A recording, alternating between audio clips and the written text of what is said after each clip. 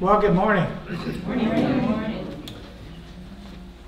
We have finished the study of the 7 churches, and Tony thought it would be appropriate if I gave you just in a few pithy words the message that Jesus gave to each one of those churches. So it's in your notes here today for your memory, so you can remember it. Because these were actual and real churches in John's day.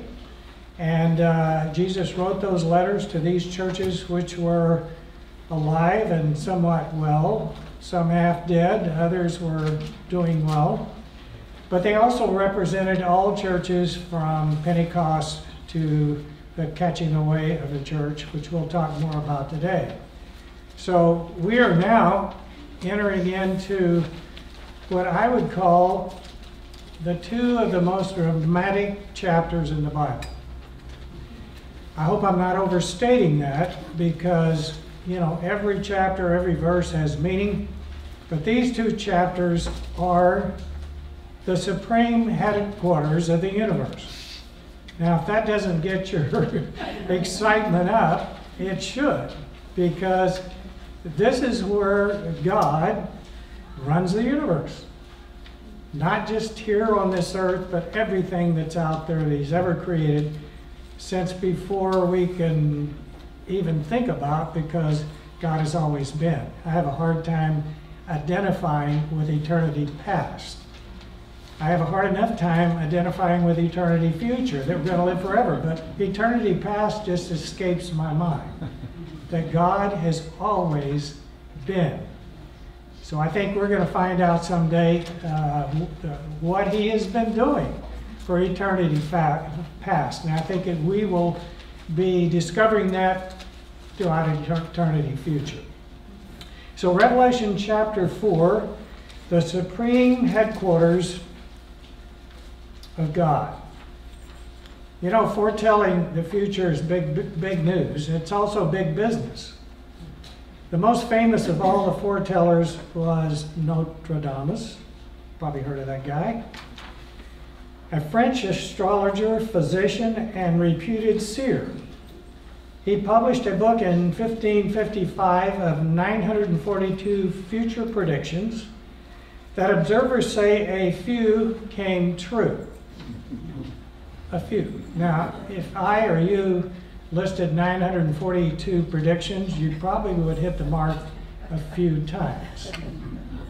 And I think it was about 4 that they said. And there are horoscopes, palm readers, astrologers, psychics, soothsayers making big bucks predicting the future with about as much success as a fortune cookie. But yet people keep putting down money to hear what they have to say. But our society has largely ignored the only reliable source of future events, and that's the Bible. You know, 1/3 of the Bible is prophecy. And most of that 1/3 of the Bible, those prophecies have been already fulfilled at 100% accuracy rate. In fact, in the Old Testament, if a prophet his prediction did not come true, what happened to him? Stoned. He was stoned. He was killed. So what we have written here in the Bible is going to happen. You can take that to the bank, or wherever else you want to take it. The book we are studying now is almost entirely about the future, except for chapters 2 and 3 in the churches, and they're kind of about the future because the history of the church extends on out until the catching away of the church. And if our God is trustworthy, as He has proven to be, from Genesis 1:1 right up to today, He will also be 100% reliable throughout eternity, not only to the end. We now come to the 3rd division of the book of Revelation. The first division, in fact, these divisions are found in Revelation 1:19. It said, Jesus told John, or the angel told John, write the things you have seen. That was chapter 1. What did he see in chapter 1? He saw an appearance or a vision of Jesus Christ Himself, dressed in His high priestly garment. And then he said, write the things that are now, and that was chapters 2 and 3, which was the churches. We've just been through those. And then he said, write the things that will take place later. That's beginning today, chapter 4, through the end of the book, chapter 22. So with that, let's jump into chapter 4, verse 1. John, writing, said, after these things I looked, and behold, a door standing open in heaven. And the first voice which I heard was like a trumpet speaking with me, saying, come up here, and I will show you things which must take place after this. I wanted to note the word trumpet, because whenever there's a voice like a trumpet, it speaks of the grace of God. Whenever there was a voice like thunder, it speaks of the judgment of God. So here we know that grace is still ruling in this world. This passage begins with after these things. After what things? Again, the church age, until the church is taken out of this world.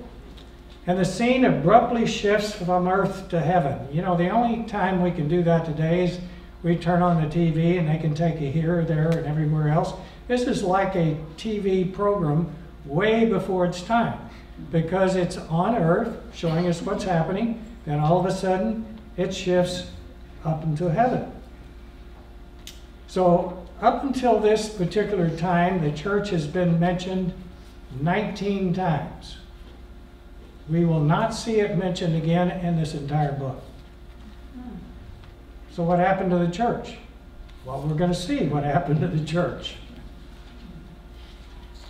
Well, the fact is, I'll give you a little tip here before we get into it. The church has been taken out of this world. So why is it not called the church anymore? Because it's no longer the church. It is now the bride of Christ, adorned and ready for the glorious wedding that we're going to have in heaven. John first sees an open door. By the way, he's not the first biblical prophet that peered into heaven from earth. Ezekiel actually saw and peered into heaven. You read chapter 1. That's a dramatic chapter as well. Daniel and Isaiah also did so. But he was the only one who was summoned into heaven.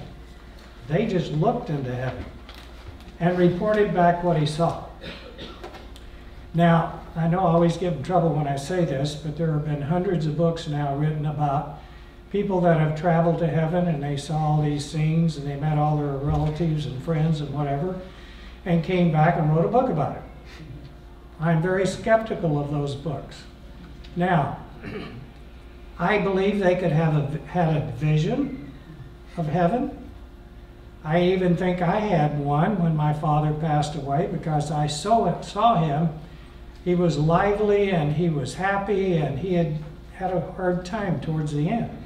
I just don't believe in they traveled there and saw these things and reported back. John the Apostle is the only one that did that. Now, there was another one, the Apostle Paul, if you remember, that said he went up into the third heaven. But guess what? What did he tell us about it? Nada. Nothing. He said he couldn't tell us about it. So I have a lot of other things I could share with you, but that's not the sense of the lesson today. Now, many Bible scholars and I agree that John, as he is called up into heaven, represents the church, which will be called out of this world into heaven, an event, as we know, as the rapture. It's found, Paul wrote about it in 1 Thessalonians 4 and 1 Corinthians 15. I've often wondered where Paul got his information about the rapture of the church. Jesus never talked about it. There's other writings in the Old Testament about it. Well, remember, he was 3 years in the desert training for his mission. The Lord could have visited with him there, and he was also up into heaven.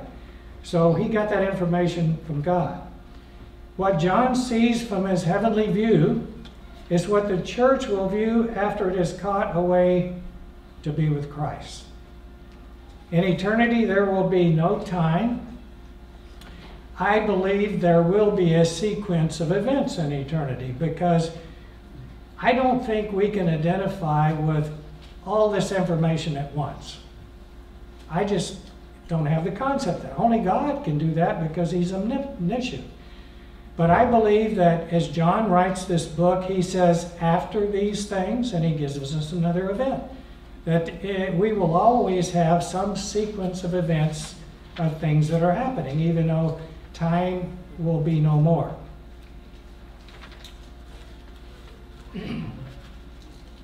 Now, some people have different views of heaven. I don't know what your views have always been, but some people describe heaven as floating on a cloud, playing a harp.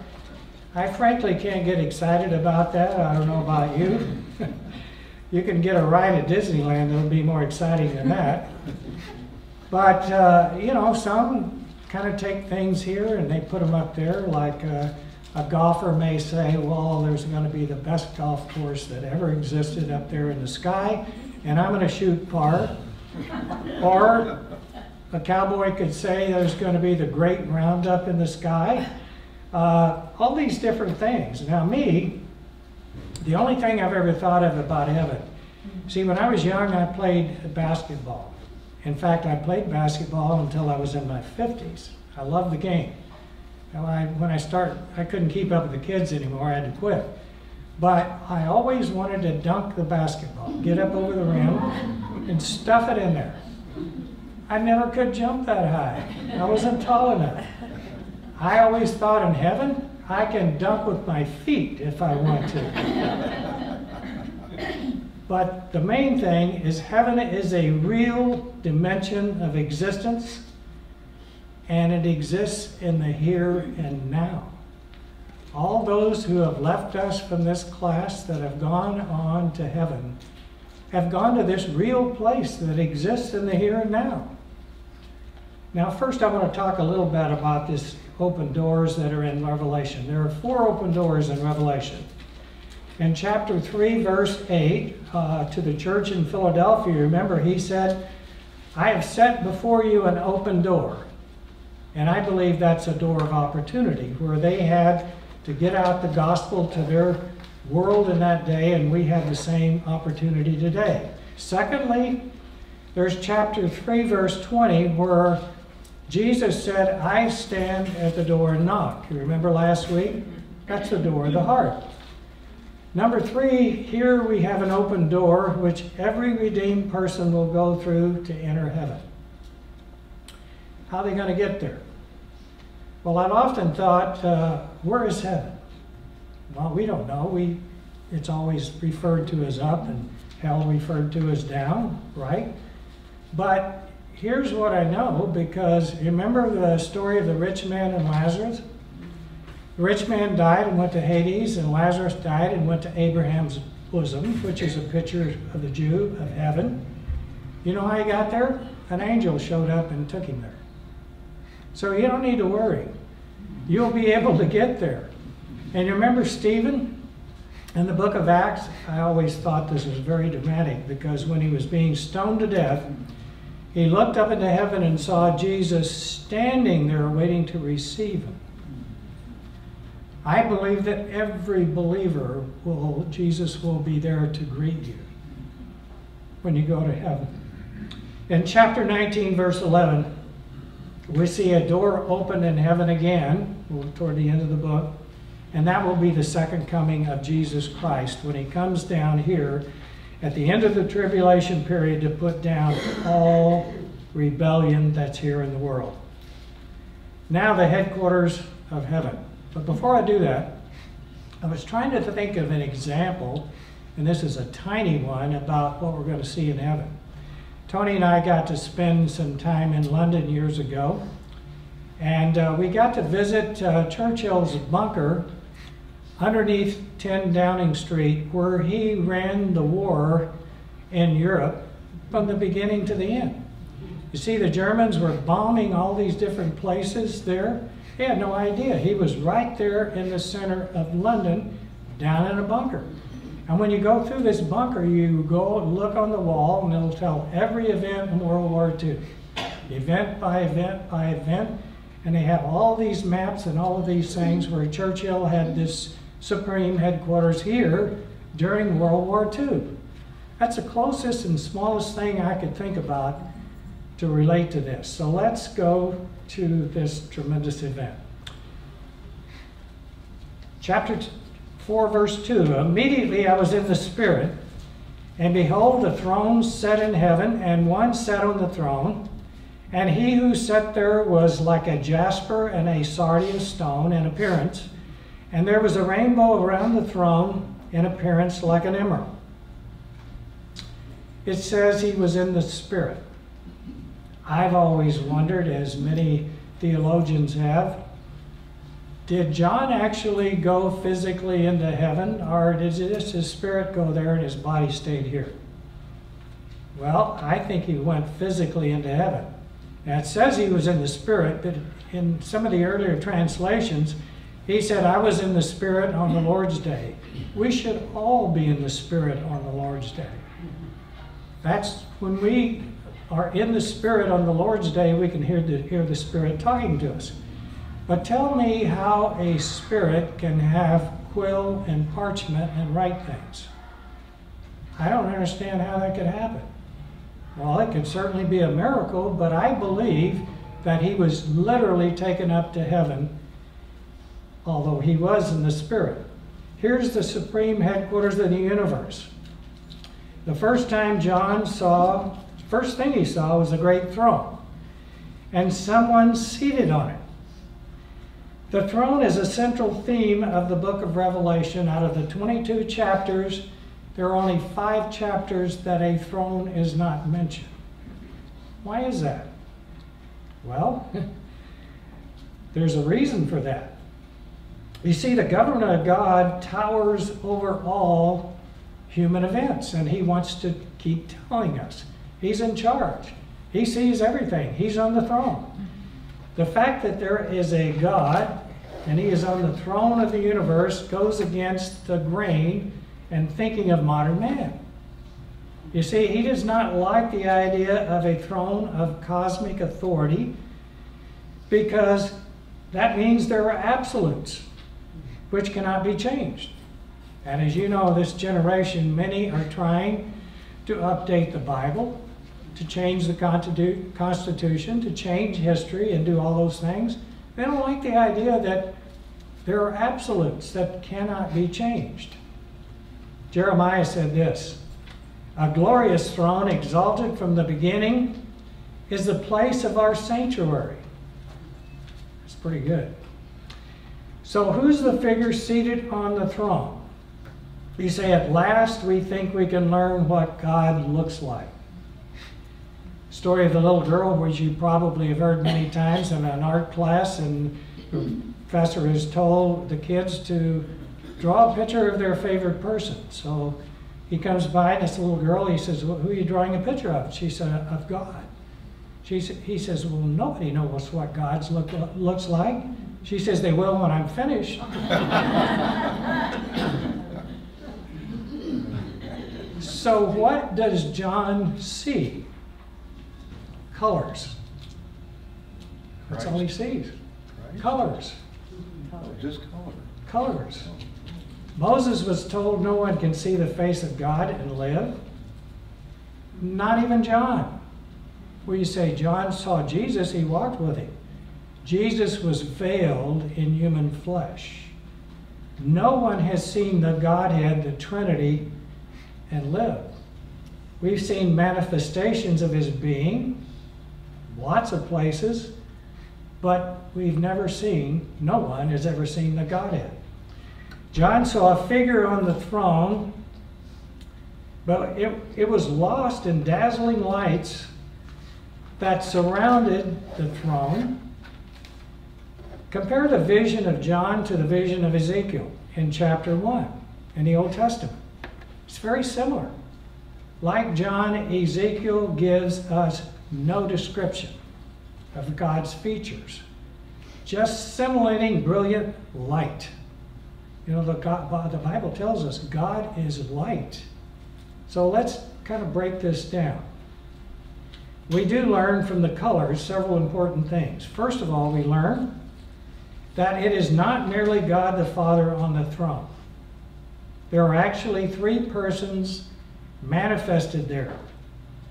The first was like a jasper stone, and we know that today to be a diamond, kind of the king or queen of stones. Diamonds are a girl's best friend, they say, because diamonds, they sparkle, they reflect light. It is a magnificent stone, and that represented God the Father. What do we see next is the sardius stone, which is a beautiful, glowing, blood red stone. What do you think that represented? Jesus. Jesus. No question about it. The third stone is the emerald. John saw a great rainbow encircling the throne. Have you ever seen a complete rainbow in a complete circle? No. You almost have to be in a plane or a missile or something to see it. We've actually seen it because, you know, we used to drive to Sun Valley and we see these beautiful rainbows after the rain. A rainbow is a circle. It's not just one of these. Yeah. Green is the color of nature, the color of creation. Remember in Genesis 1:1, it said, "And God created the heavens and the earth." And the earth was without form and void, and what happens next? The Spirit of God was brooding over the waters. He was creating those waters. He was making them. You say, well, I thought Jesus created the heavens and the earth. He did. I thought the Father, he did. But the Holy Spirit was the agent of creation. So the color of green, or the color of nature, represents the Holy Spirit. By the way, the Holy Spirit is also the agent of the new creation. When we are born again of the Spirit, he is the agent of the second creation as well. Verse 4. Around the throne were 24 thrones. And on the thrones I saw 24 elders sitting clothed in white robes, and they had crowns of gold on their heads. So who are the 24 elders? Well, there's been debate on this for years, but here's my take on it, and I think most Bible scholars agree with this today. The elders in the Bible were representatives in the Old Testament of Israel. Remember, there were 70 elders that represented the entire nation. That's where the Sanhedrin got their 70 number from in the New Testament. And the church, the New Testament church, were appointed elders to oversee the church.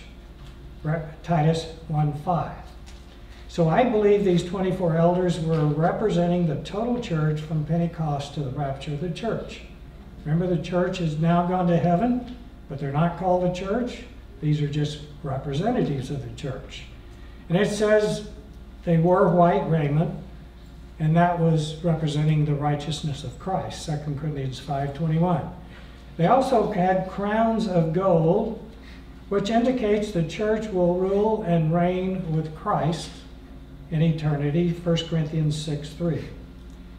Going on to verse 5, and from the throne proceeded lightnings, thunderings, and voices. 7 lamps of fire were burning before the throne, which are the 7 spirits of God, which represents the Holy Spirit. You know, all this is beyond my understanding and maybe yours. So God communicates through symbols or pictures that we can understand.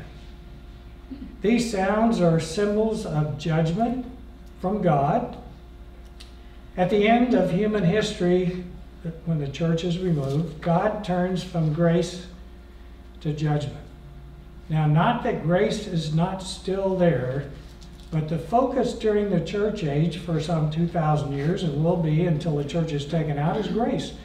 We call it the age of grace, or the age of the church. But the 7 years which follow are going to be an age of judgment and a time of judgment. Someone said the first theological statement came from my mom. She said, "May God help you if you do that again." Well, it's kind of what God's saying. Time's up. You can't do that anymore. These symbols of judgment are repeated over and over again as we see in God's final judgment against the world's evil. Now we're going to see four weird symbolic creatures, starting in verse 6. Before the throne there was a sea of glass like crystal, and in the midst of the throne and around the throne were four living creatures full of eyes in front and in back. The sea of glass denotes its appearance and not the actual material, which we're going to see a lot of these symbols in Revelation. The sea represents the holiness and righteousness of God. Matthew 5:8 and Hebrews 12:14. Again, the emphasis is not on mercy, but the judgment of God. There are two interpretations of who these living creatures are. One is they represent the animal kingdom. I discount that, but there are some that teach that. The second is they represent the angelic beings. That's the one that I believe. See, God created two groups of highly intelligent beings that we know of, humans and angelic. That's it. Now, angels now are more powerful than humans. We know that by reading the Bible. But someday it says that we will judge angels. Now, I don't know what that means, unless we all have a guardian angel and we get to sit down with them and say, you didn't do a very good job here or there. I don't know. I'm guessing at that. But it says we will judge angels. Because we're created in the image of God, we will be higher than angels in eternity. Now, there are other references to similar beings in the Old Testament, as I've just described, in Ezekiel and Isaiah, which are definitely angelic. That's why I take that position. We see the seraphim and the cherubim and these two prophets, which are the highest rank of angelic beings. By the way, God always has ranks. You know, the angels were in ranks, we're in ranks. I think there will be in ranks in heaven. I think some of us will start in grammar school and some of us will start in high school, college, and it'll be all over the board depending upon your knowledge of the Bible, because I believe we'll be learning about God throughout eternity, which will be exciting. If there's no learning at all, well, you know, what would you do?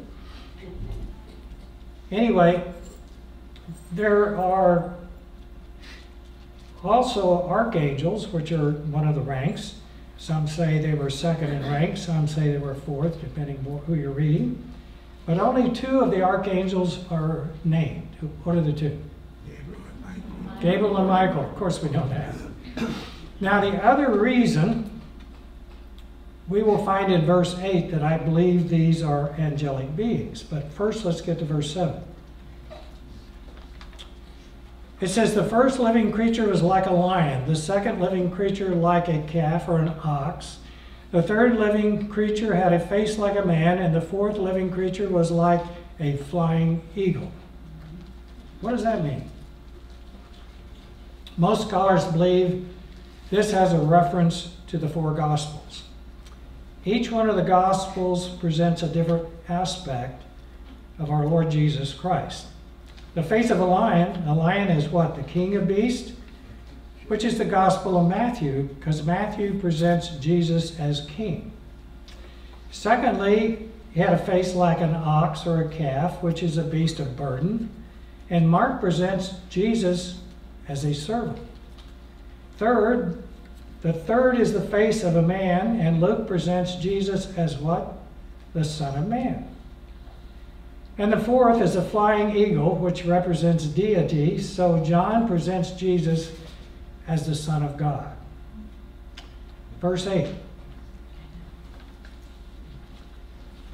The four living creatures, each having 6 wings, were full of eyes around and within, and they do not rest day or night, saying, Holy, holy, holy, Lord God Almighty, who was and is to come. These 6 wings correspond to the seraphim in Isaiah chapter 6, verse 2. And the refrain that's repeatedly here is, "Holy, holy, holy, Lord God Almighty," who is the same frame in Isaiah 6:3, which was and is to come, refers to Christ and the way he introduced himself in Revelation chapter 1, verse 8. I want to go back and read that to refresh your memory. In verse 8, when Jesus introduced himself to John, he said, "I am the Alpha and the Omega, the beginning and the end, says the Lord, who is and who was and who is to come, the Almighty." Verse 9, "Whenever the living creatures give glory and honor and thanks to him who sits on the throne, who lives forever and ever, the 24 elders fall down before him who sits on the throne and worship him who lives forever and ever, and cast their crowns before the throne, saying," and this is your key verse today, "You are worthy, O Lord, to receive glory and honor and power, for you created all things, and by your will they exist and were created." That's one of the key verses in all the Bible. Why were we here? Why were we created? This verse right here tells us why we were created. Note the 4 living creatures, the angelic beings, lead in worship. I just don't see this being the animal kingdom leading the church in worship. This is the first great worship scene we see in heaven. It won't be the last, but the first. There will be a lot of things we will do in heaven. We know that. We're going to rule and reign, and we're going to have things to investigate throughout eternity. But we only have a glimpse today of what we're going to do. And Paul, and I've quoted this before, but I want to quote it again. It says, he wrote, "Eye has not seen, nor ear heard, nor have entered into the heart of man the things which God has prepared for those who love him." Isn't that exciting? But the number one thing we will do, and our hearts will desire, is to worship him. Some people say, I struggle with that. Well, you won't struggle in heaven. That's what you will want to do.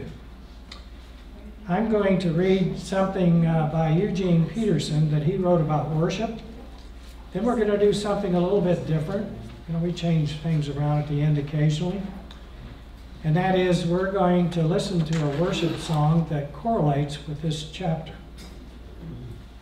And you can either sing along with it, you can just be quiet and worship, or you can just be quiet. Whatever the Spirit leads you to do. But think about this as boot camp for heaven, practicing worship. Here's what Eugene Peterson said about worship. He said that true worship accomplishes 5 specific functions. Number 1, true worship centers our attention. We are truly worshiping God when we see him, not our own ego, as the center of everything. Number 2, true worship gathers people together. We like to worship corporately with other people. Number 3, true worship reveals truth. As we truly worship, we begin to understand things as we never seen before. 4, true worship makes us sing. We can't help it. We can't hold it back. Worshiping Christians are always singing. Christians can even sing when others weep. Number 5, true worship affirms. As we truly worship, we respond to God's great promises with a resounding amen.